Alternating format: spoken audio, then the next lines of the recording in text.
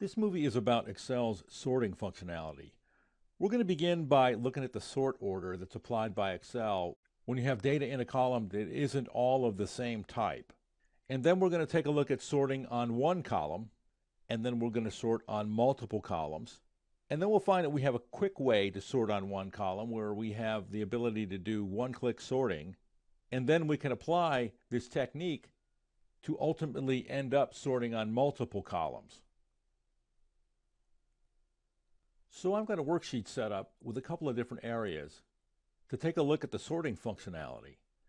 Beginning in the first area, sorting 1, where I have 3 columns beginning with the original order of the data itself, which includes blank cells, and then the type of data it is, which is one of 4 types. Above that, I have the order in which Excel will sort this data in column C, beginning with numbers, then text, then logical, and then blank cells. So how do we do this? Well, the sort functionality is located in 3 different places. You can get to it either on the Home tab, where we can sort A to Z, Z to A. We can get the custom sort dialog box, which looks like that. I'm going to cancel that. We can also find this functionality on the Data tab, where again, in the sort and filter group, we can sort from A to Z, from Z to A, and left click to get the sort dialog box. Canceling out of that one more time. We can also right click and get the shortcut menu, where we have the option to sort from A to Z, from Z to A, and there are 3 other options that we'll cover in a subsequent movie. And again, we get the custom sort choice to get the sort dialog box. So there's a checkbox that's checked by default that says my data has headers. And in fact, my data does have headers.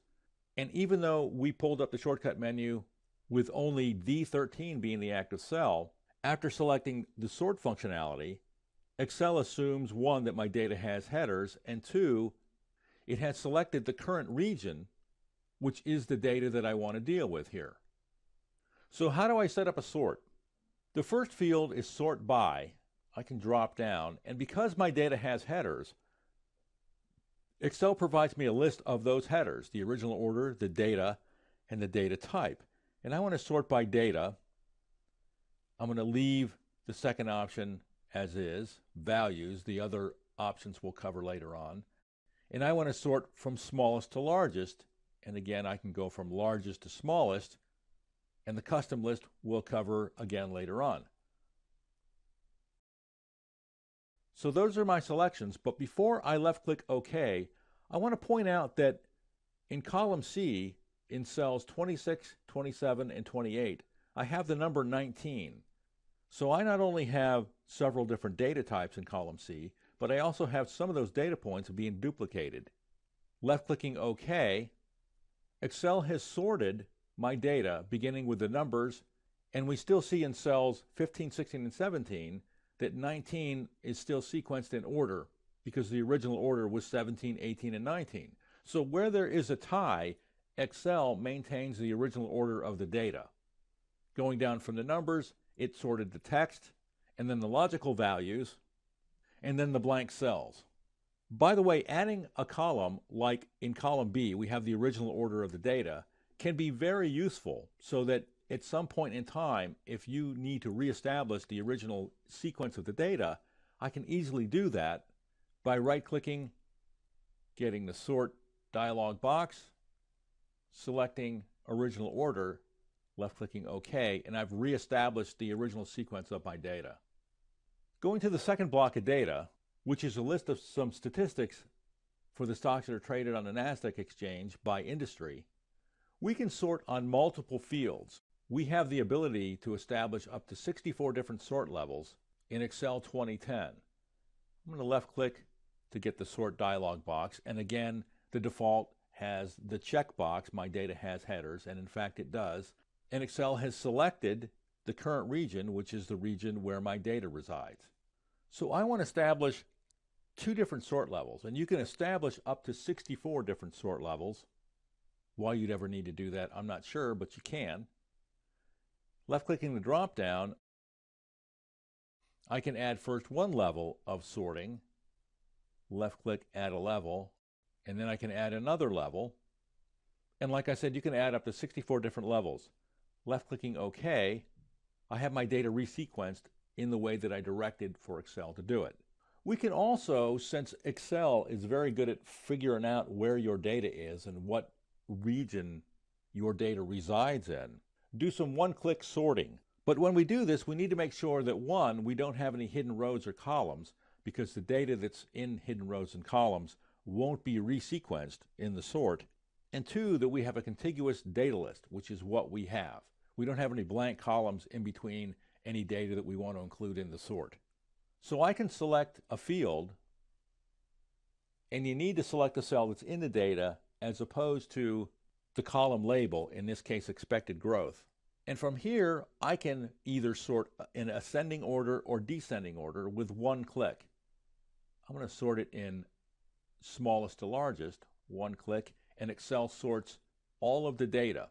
And I can, of course, do that in any field. Left click, payout. Let's do it in descending order.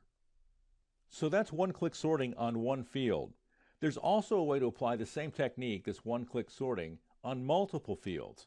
Now, because Excel applies the rule that when there's a tie, that the original order is maintained, when we use one-click sorting to sort multiple fields, we want to do it in the reverse order of the levels that we would establish if we were using the sort dialog box. So if I want to sort by net margin and then expected growth, I'll first sort by expected growth, left click, and then by net margin, and in every case that net margin has a tie, the sequence established by the expected growth sort that we just did will be retained. Left clicking. So I've got a net margin of 0.376 for air transport, furniture, home furnishings. And if I look over an expected growth, I see that's sequenced from smallest to largest, 0.1576 and 0.2162. So that's an introduction to sorting. We took a look at the sort order that Excel will apply if there's multiple data types in a single column. And we used the sort dialog box to set up a one-level sort. And we also used the sort dialog box to sort on multiple levels and multiple columns at the same time. And then we took a look at some functionality where we could apply a sort by just clicking the AZ button, or the ZA button would do the same thing. And if we ultimately want to end up with a sort in multiple fields, we have to start with the last sort that would be listed on the levels that we would establish in the sort dialog box and work our way back up, because Excel will retain the original sort order for data points that are the same in the column.